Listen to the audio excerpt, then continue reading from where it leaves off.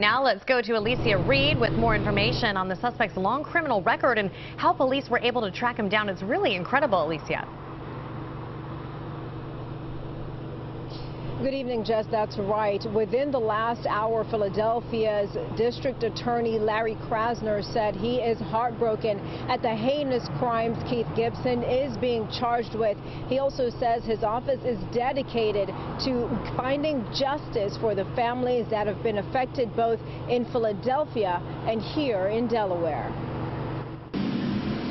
Locked up at the Howard Young Correctional Institute, Keith Gibson is undergoing a routine health evaluation while awaiting the outcome of legal proceedings. Wilmington police were able to arrest the murder suspect after a robbery at the 4th Street Rite Aid yesterday morning. We're told during the armed robbery, an employee managed to put a GPS tracker in the bag of cash, which helped police locate him.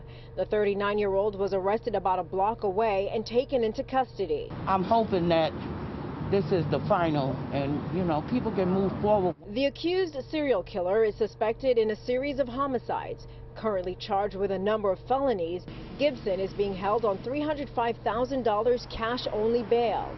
The recent string of murders is being tied to Keith Gibson's name, starting with his mother's murder back in February. Christine Gibson, who dedicated her life to helping people in recovery, was at work in East Falls, Philadelphia when she was killed. Loved ones feared her only son had something to do with it. We suspicion, but we had no proof. Christine's body was discovered by her colleague and friend, Linda. It was devastating to find her in that condition. If he needs some help, then get him some help. I just wish that they could have got him some help before.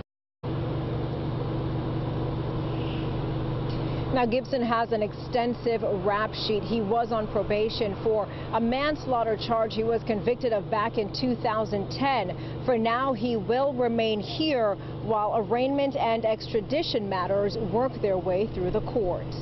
Reporting live from Wilmington, Delaware, Alecia Reid, CBS 3 Eyewitness News. Alecia, thank you.